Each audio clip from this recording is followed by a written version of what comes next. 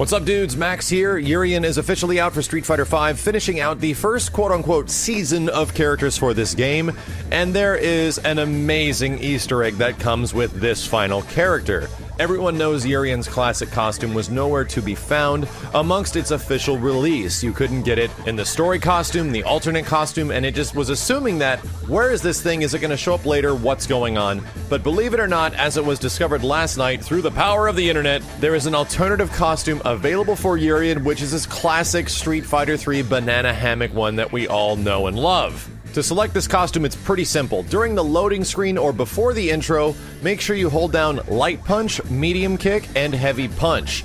And if we're talking Street Fighter terms, that's jab, forward, and fierce. By doing so, this will actually alter URIEN's introduction animation, and he has a separate intro where he lights his whole body on fire and retains nothing but the banana hammock.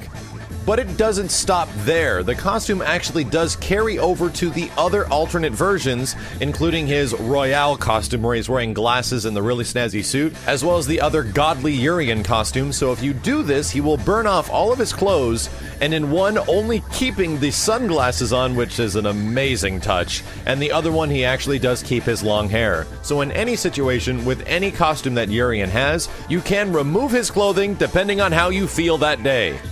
That is definitely one of the weirder things I've said on this channel. As always, dudes, thank you a ton for watching. I'll be back more with a week of online URIEN matches and more Street Fighter V very soon. Take care, dudes, and I'll see you next time.